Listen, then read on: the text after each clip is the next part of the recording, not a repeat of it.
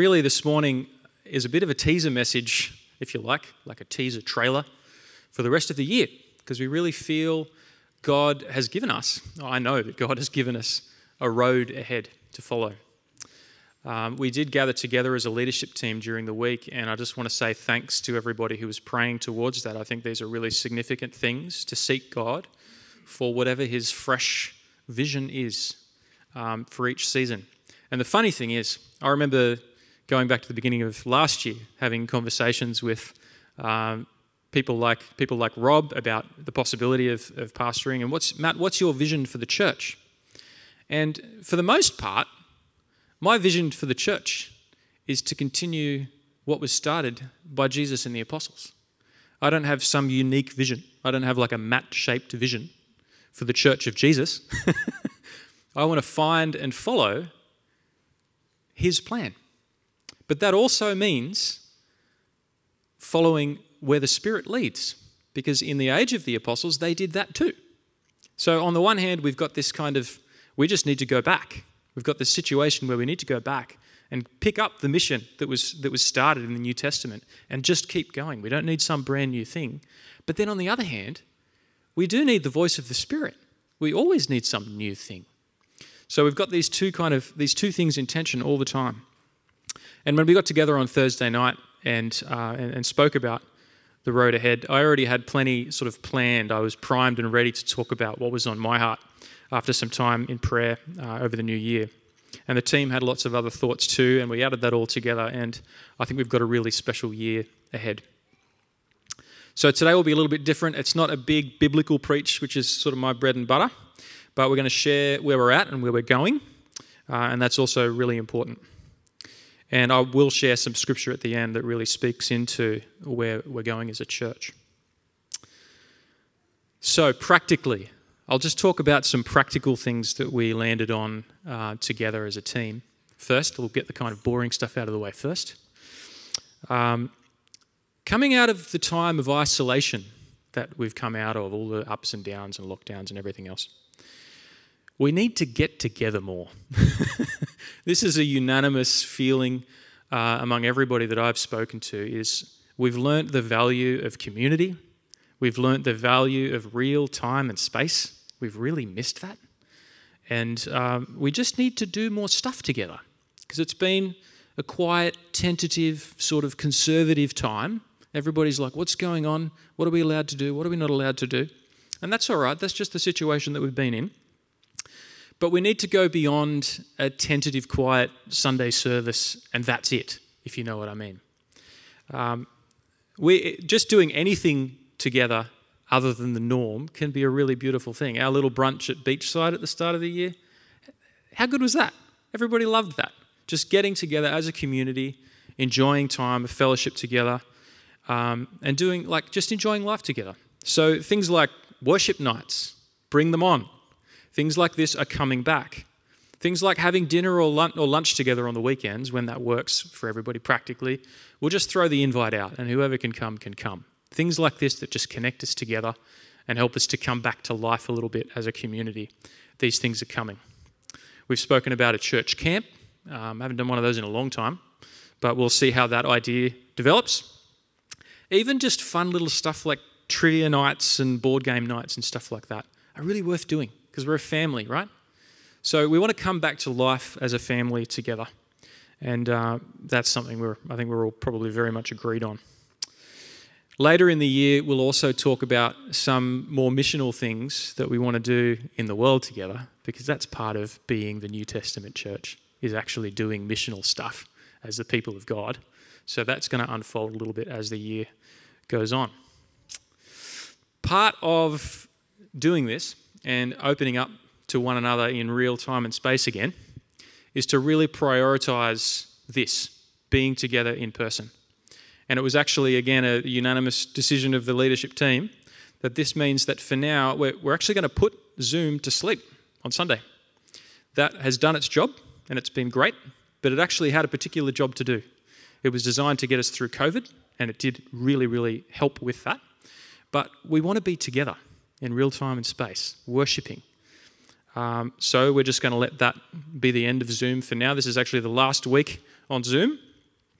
And we do have options. So it's not like we're saying nobody can get anything in terms of sermons or anything else, because we do that. So a lot of the time, sermons will be available on video on our YouTube page. When we don't do video, which can happen for lots of different reasons, but we do it about half of the time, we do a video message. And the rest of the time, we keep it as an audio message in our Facebook group for the church, which lots of you are in. I don't love having that trapped in Facebook, because not everybody's on Facebook. I don't want to be on Facebook. I'm kind of leaving Facebook at the moment. So I don't want that to just live only on Facebook, and we're looking at that, making it all available through the website or something like that. So you're not stranded if you have been using Zoom. You'll still be able to keep up. And all the other stuff that we do anyway, like connecting with live worship over Zoom, is pretty hard, let's be honest. So Zoom isn't really brilliant for that. And it's obviously not brilliant for joining in with the meeting and greeting and stuff either. So I don't think there's really a great loss letting that one go. Another little practical thing you might have noticed this morning, we're going to stop with our late start times. I'll admit that was partly my fault, because sometimes I don't know how to wind up a conversation and be ready for 10 a.m. So that's on me. But that has gotten pretty sloppy. And we're going to go for very sharp, well, as sharp as we can, 10 a.m. starts, just to be respectful of everybody. Everybody's time matters. And it also, of course, it just pushes the finish time back. And we've all got to get back to doing other things later in the afternoon. So that's just some practical stuff. And when it comes to the events that we're talking about and just opening up different things into the life of the church, that's all going to slowly come out through the early stages of the year. Now, the good stuff. Spiritually, where are we going? What's the road ahead for us? Well, like I said before, the roadmap of the New Testament church, for the most part, is pretty clear. And for the most part, we find what Jesus and the apostles started and we keep it going. But there's always a fresh wind of the Spirit as well. So I'm going to be talking today about holding those two things together and following where God is leading us at the moment. In terms of our sort of themes and preaching and topics and stuff like that, I already had a really clear picture of what's ahead, and none of that has changed. I felt God reaffirmed that at the start of this year. But I don't want to talk about all of that because it just spoils everything. Nobody likes spoilers. So I'm just going to let that trickle out as the year goes on. But there's one big thing that I want to talk about today, and that is welcoming the Holy Spirit into our midst. Dad's preach last weekend was great. I think everybody here would say that he really touched on something. And there's a reason I asked him to share on the Holy Spirit. I feel, and again, the whole leadership team feels, that this is a very new time. And God wants to do something new. And that we need to have some new level of openness to new and unfamiliar things. Not scary things, not unsafe things. Things of God, things of the Holy Spirit. And we need to open up our time for the Holy Spirit. We need to open up the forms of our worship for the Holy Spirit to move in different ways. And we just need to give him space. One of the things that probably lots of us have seen across lots of different ways of doing church is that we kind of program everything in very particularly. And that can be helpful, just having a plan. Nothing wrong with having a plan. But sometimes I look at these programs and it's like almost every 15-second block is tightly accounted for. And I've got to say that for myself, I'm just like, when does God get to speak into that program? You know, God can work within plans, but we're really giving him a pretty tough job sometimes by programming everything down to very particular things that we do in very particular amounts of time. So we need to open up a little bit, and we've had a little bit of an experience of that today. We just spent like an hour just in worship and communion, and this is the stuff of Christian life. We don't have to rush this stuff. So welcoming the Spirit does mean making space for the spiritual gifts. It means teaching on the spiritual gifts, sharing the spiritual gifts. It means a fresh focus on our music and our worship, more space for music and for the arts on Sunday, and for hopefully creative ideas for things through the year that we can just express in beautiful new ways. We've got a wonderful dance team and a dance school connected to the church. Let's find ways to bring the arts alive and make things like Christmas and Easter. And I'm sure this church has done things like this in the past, but let's make these glorious, creative expressions of our love for Jesus. Priscilla and I, in some way, are going to get a little bit more involved with music, but not looking to sort of take over or anything like that. I've just been helping out, filling in over the last couple of weeks, and we'll be helping out in a few different ways as well from now on. And I'm really looking forward to that. But here's the thing. What I don't mean is that I'm about to start a sermon series on the Holy Spirit. And that sermon series will have a beginning and a middle and an end. And then we're like, thanks, Holy Spirit. That's nice. I just learnt lots of things about you. I don't want to do Holy Spirit Week. I don't want to have a Holy Spirit month. This is actually about inviting the Spirit into the very culture and the very environment of our church and allowing him to speak into everything. And actually, the sermon series that I'm starting next week, on the face of it, when I start, it won't be anything to do with the Holy Spirit when we kick it off. And you'll be like, well, what's all this Holy Spirit talk about? But trust me, we're going to be letting the Spirit speak in all things. And we really feel that this is the time for that to happen. The Holy Spirit isn't an optional extra. Sometimes, when we talk about the Trinity, we've got Father, Son, and Holy Spirit. Father and Son get 99% of the airtime a lot of the time. Am I right? The Holy Spirit is kind of like the forgotten God sometimes. And we are not going to forget. It doesn't mean everything will be Holy Spirit all the time. But we are not going to forget the third person of the Trinity in our church. Does that sound like a good idea? I think that's a good idea.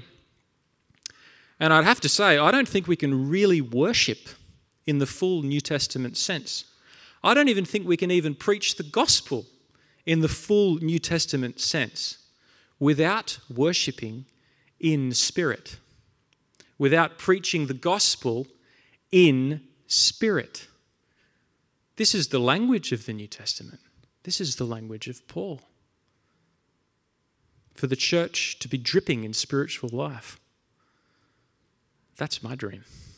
That's what I want to see.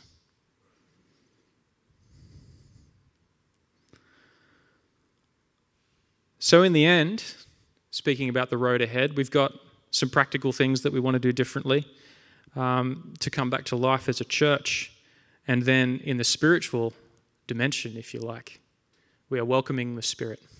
This is the road ahead for us. Making more space for the spiritual gifts, like I said, for ministry time, making more space for music and worship. Dad did a great job last week of helping us to think a little bit more flexibly about the Holy Spirit. Because sometimes we just think of it in categories. It's like, oh no, this is going to go all charismatic now. Some of us might have thought that. I didn't think that because I'm fine with that. Some of us might have thought, oh boy, this is going to go all Pentecostal. But these are just words. They're just labels. And sometimes they're helpful and sometimes they're not.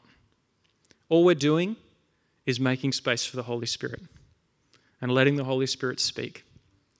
And part of that actually rests on me. I think we all know that when the Holy Spirit becomes a big part of the life of a church, stuff can get weird sometimes. Again, am I right? Yeah? And sometimes that's an amen, and sometimes that's a not so sure about that thing that just happened, right? So when we open up to the Holy Spirit, stuff can get weird. And some of it is good, and some of it sometimes is not. So actually, by doing this, by saying this about the road ahead, I'm taking quite a bit of responsibility on myself and on our leadership team to lead this well. And I'll speak a little bit about that as we go through the scripture today, but it does need to be led well.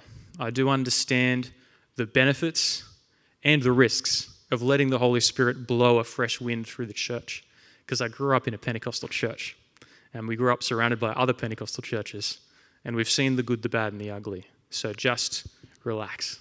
I'm not going to start some crazy new movement or something like that. This is just the culture of the New Testament church.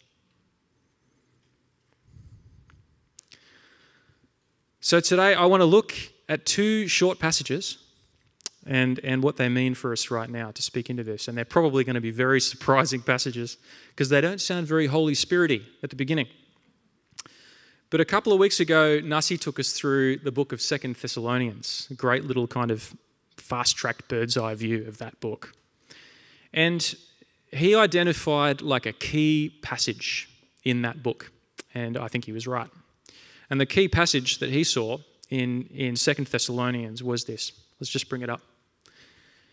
Verse 15 of chapter 2. Therefore, brethren, I'm reading New King James. I love the New King James. Stand fast and hold the traditions which you were taught, whether by word or by our epistle. Okay, that doesn't sound like a very exciting verse, and it definitely doesn't sound very Holy Spirit-y when we first pass it by. Actually, it's the kind of thing that a lot of Protestants and Pentecostals and generally non-traditional Christians might just brush on past and keep reading and looking for the good stuff. But this is a really important verse. Nasi's version that he was reading from said, stand firm and hold fast. Great wording. Stand firm and hold fast. But stand firm on what? Hold fast to what? And we might see the word tradition and say, okay, this is just about not losing our way or something like that. And we might even think that this means don't let anything new happen. Stand firm on the traditions that I've given you. Stand firm on those, hold fast to those traditions that I've given you. Let's just dive into this for a couple of minutes and see how much gold there is sitting in this little passage. If we bring up the next slide just to highlight a couple of words in there. Again, they don't look very spectacular. Stand on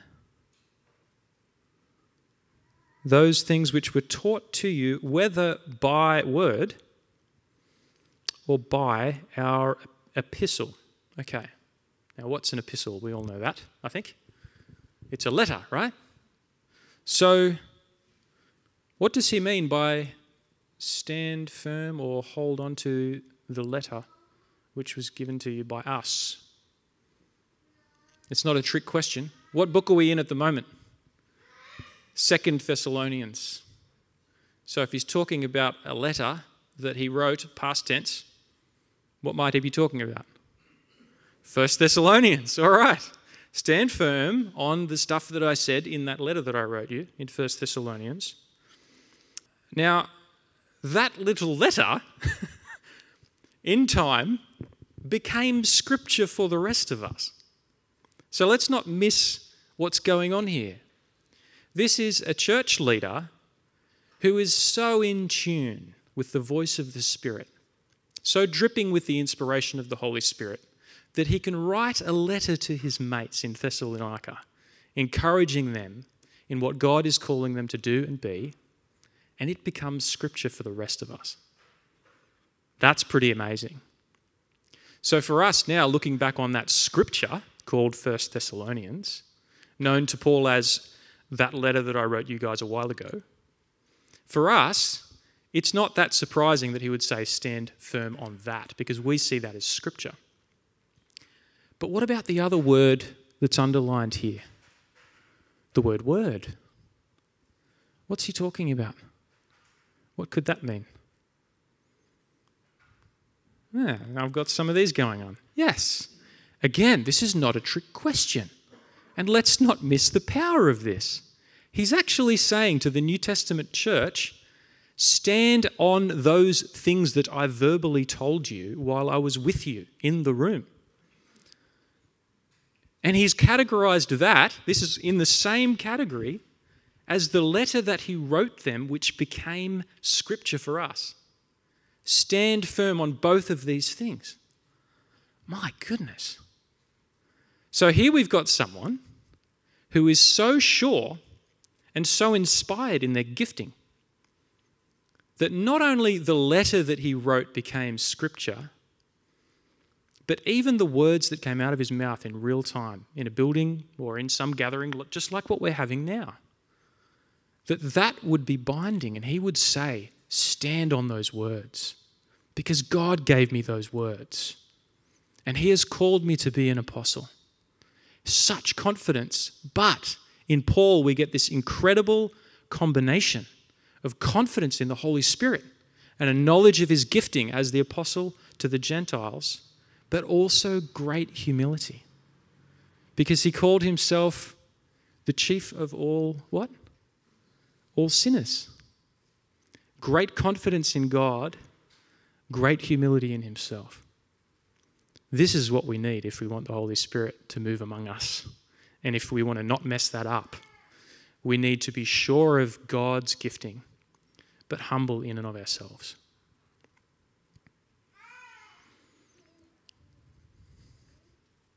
A few questions connecting this back to today. So we've just learned that it's possible for a person who knows and sees their gifting fully to not just write inspired stuff, but even say inspired stuff. That's possible. It happened. New Testament. Past tense is what we're talking about right now. Let's talk about now. Here are some questions, right? A few questions connecting this to today. Am I the Apostle Paul? Rhetorical question. Only one right answer. Factually, no, I am not. Do I get to just say and assume that all the things that were true for him are true for me? No, I don't think I do get to do that. Do I have exactly the same calling and gift as Paul? No, I don't get to say that either. Does anybody really get to just call themselves an apostle and have an apostolic ministry and run around telling everybody what God wants everybody to do? I don't think that's the spirit of this at all. And I don't think that's true. But here are some more questions.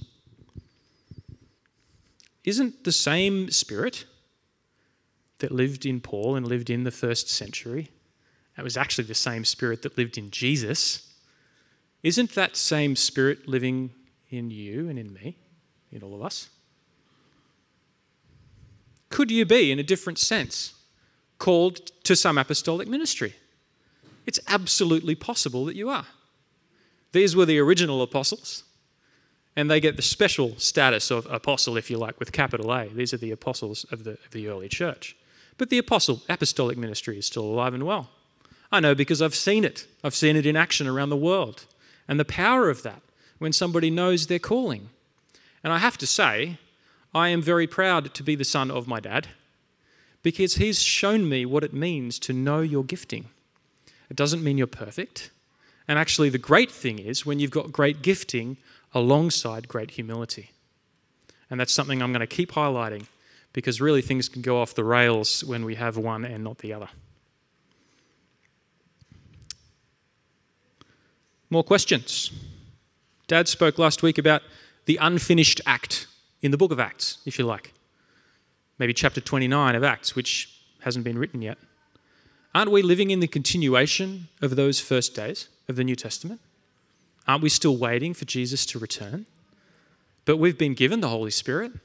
We are post-Pentecost, but before the return of Jesus. And are there not lots of gifts, more than just apostle like we see in Paul? There are some that are public, right? And we think of them as being the really obvious ones like prophecy and great apostles and stuff like that. That's the stuff that makes us go, wow. But there are lots of gifts and they're all incredibly valuable. And they are hidden treasures in this very room right now.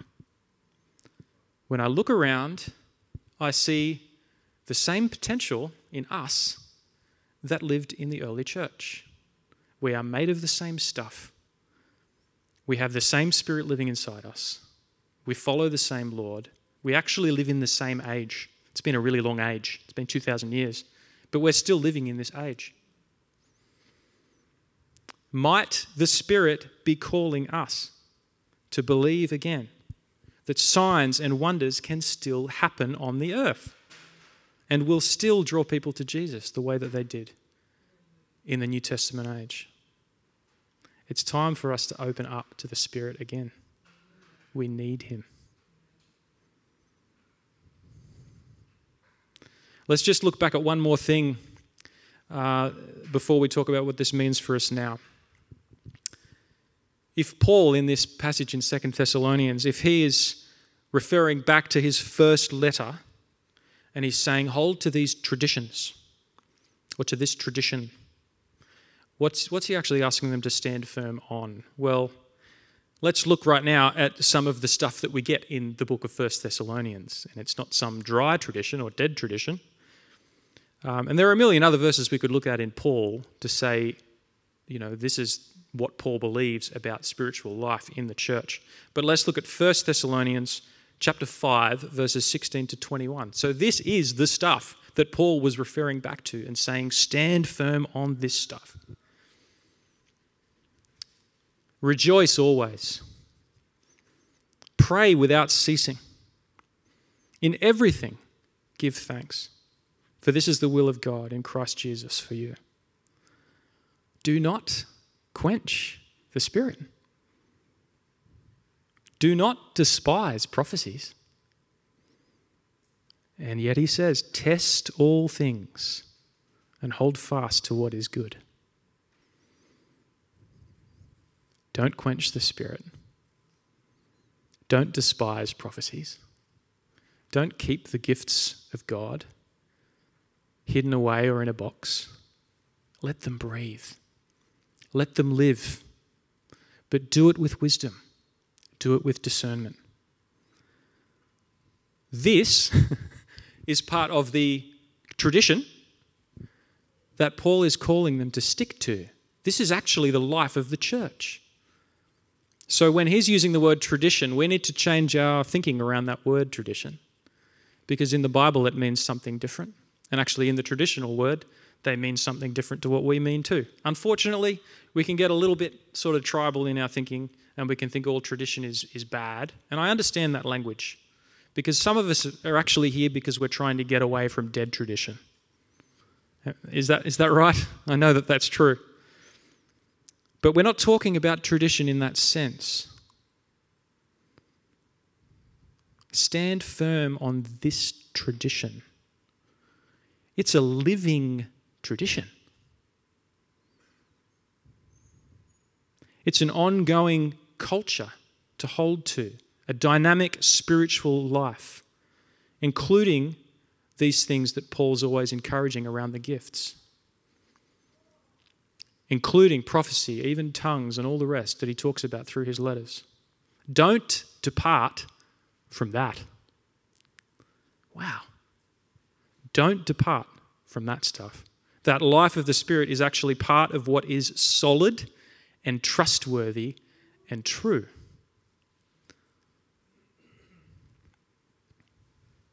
I think this living tradition, this dynamic thing that's been passed down through the ministry of Jesus and the apostles, this word kind of messes with our heads a little bit when we use it in this way, the word tradition. But actually, we forget that the church at its best, even when it's full of spiritual life, is holding on to beautiful God-given sacred things. And they are the living tradition of the church of God, dripping in the life of the Holy Spirit. Have you noticed that we do certain things at certain times, and the Holy Spirit seems to breathe on them and move on them? When people become believers, we don't give them like a scavenger hunt to go on, or tell them to run across the road blindfolded or something like that. We have a ritual for them, if you like, a tradition for them when they are entering into new life in Christ. They get baptized. And that's a beautiful Spirit-led and Spirit-inhabited tradition where God does work in them, and it marks a new time in their life, putting to death the old man and bringing to life the new. Good tradition is good. Bad tradition is bad. Kind of makes sense. When we get together on Sunday, we don't sort of just play video games and watch the cricket to remember Jesus. That would be a bit strange. And we don't even do some of the things that worshippers used to do. We don't sacrifice animals on the altar anymore, which I'm grateful for. We worship in prayers and in song. We share the scriptures together. We take communion together. This is the stuff that's been going on for 2,000 years. So there's a very big difference between dead tradition or traditionalism and the living tradition that caught hold in the first century. And that's actually the anchor for us. If we're to live in spirit and see the Spirit move without losing our way, this is where we're anchored. And the incredible thing is, I'm talking again, it's hard to get out of this thinking where you've got the safe stuff and then you've got the Spirit. But actually, Paul includes the Spirit in that safe stuff, that tradition that we must hold to. So, we're thinking about the old and the new and how to hold them together. And if we're going to go big on the life of the Spirit in this church, we need to be firmly rooted in the Scriptures. We need to be firmly rooted, even, I would say, in historical Christianity, in the basic affirmations, and even the creeds of historical Christianity have to be so strong. They help us to anchor ourselves. And why am I so focused on being grounded like this? I think too many charismatic movements and Pentecostal movements have ended badly because they lose their simple, humble grounding. They forget where they've come from. They forget where their anchors are. Suddenly they become the center of their own universe and God is doing something through us and through me and I am the gifted one. And it all becomes very self-concerned. And one thing that I believe is that God gives grace to the humble. And He resists the proud. He resists the proud. We've got to run from that really fast. Ego can destroy a move of the Holy Spirit. So I am going to return ad nauseum to humility as a theme in all things, because the life of the Spirit can only continue if humility continues. All the good stuff comes from Him anyway.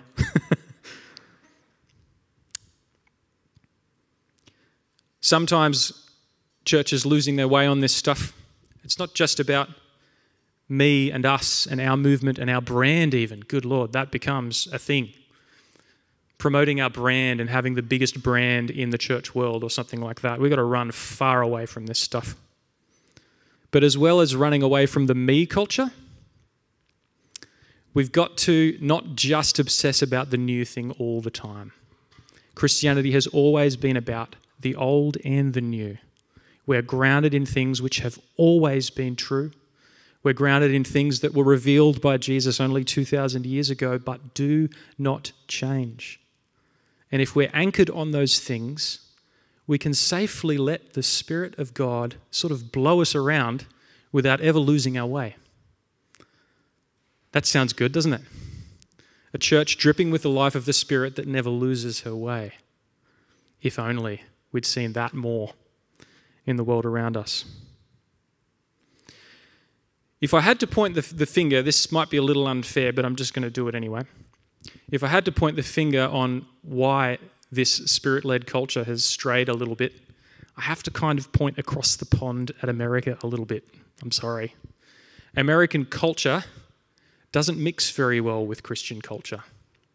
And the popular culture that we inherit, even in Pentecostal and charismatic circles, unfortunately has a lot of American baggage, American cultural baggage. And what is American culture all about? It's all about me. And it's not all bad. I'm not saying America's the worst thing in the world or anything like that necessarily. But I want to look around at what God's doing in very different cultures. Because I've learned more from poor pastors in the Philippines than I have from anybody on YouTube or early morning TV. I've learned more from being in the Mediterranean and being where the least and the lowly are. Their dependence and their faith. It's just off the charts. Because it's not about them. It can't be about them. In their mind, they're nobodies. And they desperately need their God. So I learned from them. I think that's a much better well to be drawing from. Dad mentioned last week a trip to the Philippines, which we went on, which was just a beloved trip. It's a memory that's burned into my spirit and my mind. And on this trip, there was just a special grace for healing on this trip. It was like everywhere we went, miracles just happened, it broke out. And even little old me, right? I don't call myself someone with a special healing gift. I wouldn't give myself like the office of healer or something like that. I think we should be very slow to do that, actually. But on this trip, it was just like God wanted to use me. And I had this revelation in my mind of how Jesus is king. And nobody gets to mess with Jesus as king. Nobody gets to touch his royal identity. And when the enemy comes against these precious souls in the Philippines and binds them up with sickness and disease, I just couldn't stand it. I couldn't stand it. So when I prayed for them, I was just aflame with this faith. And their faith was at 11 out of 10 all the time. Because they're just like, well, I love my God and I trust him. And if he wants to heal me, he will. And I think he can. And it was that simple. And I remember praying for a lady in a little church, middle of nowhere. I couldn't even piece together where we were, because you just get on a jeepney and you go to this thing and you get on another jeepney and you go to the next thing. I got no idea where I was. I'd have to do some serious detective work to work that out. But this little lady comes up to me for prayer afterwards, and I don't have any special powers. I'm just another follower of Jesus who trusts that he wants to do good things in the world. And she came up and asked me to pray for her. And this is, in a prayer line, this is everybody's worst nightmare, because she had 3 physical ailments and she wanted prayer for all of them. And it was a glaucoma in her eye, something called a goiter in her neck, which I don't really know what that is, but it's apparently pretty painful and gives pressure and pain. And then she had a long-term injury in her hip. She's like, can you pray for all of that, Pastor? I'm like, sure. Sure, I can pray for that. I can pray for all of that. But I set my own insufficiency aside and brought her before the Father, put Jesus in the highest place, spoke his name as King over where she was at in her situation, and just humbly declared the kingship of Jesus over her. And then I asked her, are you doing okay? Are you feeling anything? And she's just sort of dazed and confused. She said, my pain is gone, Pastor. I'm like, what? I said, yeah, and I can see the glaucoma eye was perfectly healed. Externally, I could see that it was normal. And from her point of view as well, she could see perfectly, equally out of both eyes. She hadn't seen like that since she was young.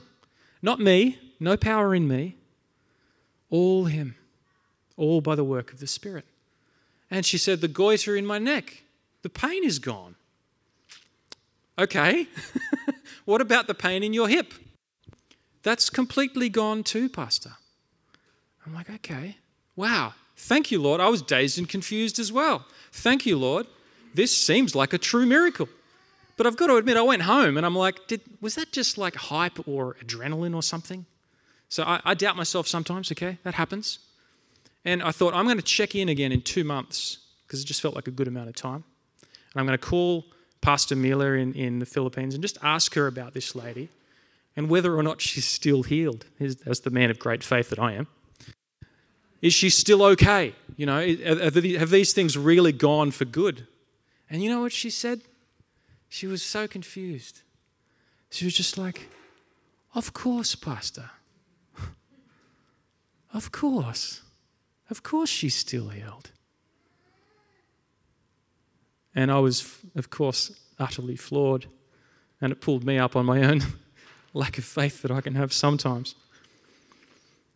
And we need to be a little bit more simple in our disposition towards God when it comes to things like this.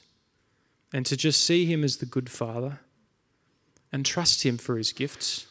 We've always got questions. Why do these things happen sometimes and not other times? And these are really difficult questions sometimes. But if we let those questions cheat us out of being the simple children who bring our needs to God, then we're never in that place of opportunity. That woman only got healed in her situation because she positioned herself in faith. And she did it humbly. She wasn't demanding God to heal her. And I'm sure if it had gone differently, she wouldn't have gone home and hated herself or hated God because she wasn't healed. It was just a wonderful mystery and a wonderful gift that he healed her. We have to focus on those wonderful gifts when they arrive. And I would say even grow in our expectation that they're going to come more often, because we must be positioned for them in some way. Even Jesus struggled to heal where there was no faith. Faith is not the whole picture, but it's an indispensable part of the picture for us to bring our faith. But the great enemy of a new move in this church, a new move of the Spirit in this church, will be the ego of the gifted people. I know that's a weird thing to say. I want to get us excited about the Holy Spirit, but I don't want it to all come crashing down because Pastor Matt's full of himself, or because the person on stage with the great gift of worship is full of themselves. And it can and will happen if we don't bring ourselves humbly before God and say, Lord, use us in whatever glorious way that you want. So, a spiritually alive church where we are anchored in the truths that never change, the timeless truth of Scripture, the words of Jesus, the words of the New Testament and the whole Bible, but open to a fresh wind. And when we're anchored, like I said before, we can let the Spirit blow us around in all the wonderful ways that I know that he will, without ever losing our way. Can we believe for that? Can we trust God for that? Thank you, Lord. Let's pray together.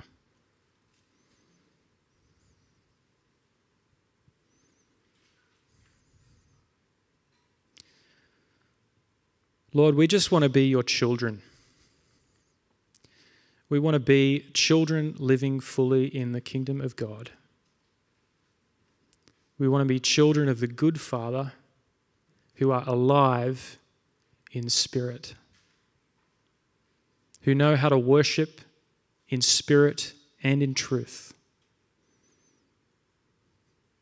And Lord, we invite you now, we ask you now to bring a fresh wind into this church.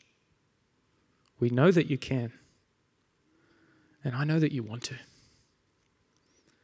And Lord, we welcome you. We welcome you, Holy Spirit. We say, come and fall afresh on us. Fill us with your power. Help us to do your work in the world. Help us to not get too big for our boots when you do. Lord, forgive us for our lack of faith sometimes. You know all things. You see our hearts. You know our hurts and our histories and everything that can be behind all of that. Lord, help us to be faith-filled children of the King. Help us to look to you for all things. Even the Lord's Prayer that Steve was reading out from that Message translation, Lord, we can't do anything without you. We need to need you. We need to need you more than we do as wealthy Western people. Help us to need you. Help us to be poor in spirit. Blessed are those, for they will see the kingdom. Help us, Lord. Lord, we pray for a new season in our worship. We pray that you help us as your humble musicians to really usher people into your presence. Help us to bring some fresh wind when we do worship. Help us to grow in our skills and our talents, to bring our best to you. Help us in our preaching, in all of the things that we do, Lord. Saturate it with your Holy Spirit, but also with the truth and the strength and the solid and the strong things that will keep us straight and true. Lord, we leave all of these things in your hands, and we just trust you with this new time. We trust you, and we love you. In Jesus' name. Amen.